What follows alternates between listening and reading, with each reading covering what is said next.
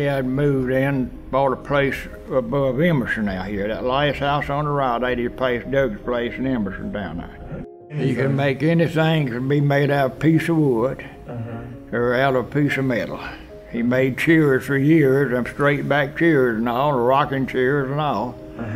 And for those chairs, he only got $1 a piece for them back then. He had a truck and all that people come there and buy them, you know, and the one that cost you $4 to $5 a piece, he'd get a quarter for. If he didn't, he'd give it to you. He never got over 50 cents to $1 for the biggest one, weighed 30, 40 pound a piece. I went to Ackworth Elementary and then there, and then from there to Kennesaw, and I didn't get too much of education, you know, about 6th, 7th grade. Had to help on the farm and all.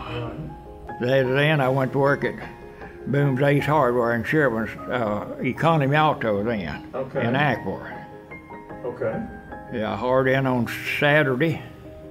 Told me to come in Monday, and I said, well, what's the working hours? He said, now we work 6 days a week, 6 o'clock to 6 o'clock, if we finish. If we don't, we're 7, 8, or 9, whatever time we finish. And he says, I'll give you a 2 weeks trial at $40 a week. If you prove out, you'll go to,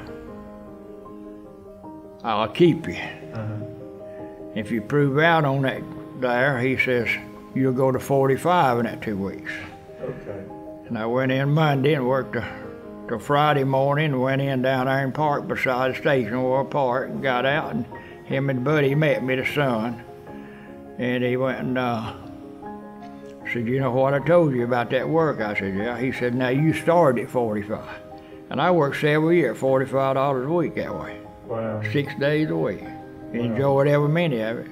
But 12 hours and more a day? Yeah, 12 hours a day, and I stayed with him 15 years. And my wife, she belonged up there where we went together. But when we started going together, I met her. I worked over at that unique knitting mill, you know, and them girls, she had out there, and 2 more girls. Grady Priest was the boss, you know, and Doris Garrison at that time. They'd meet the bus, and when I started into work, they'd be standing there waiting on the bus. They'd wave at me. I told Grady Priest one morning, I said, I'm going to go out here if it's all right with you and speak to one of these girls about a date, you know. Take her out to the movie on Friday night, you know.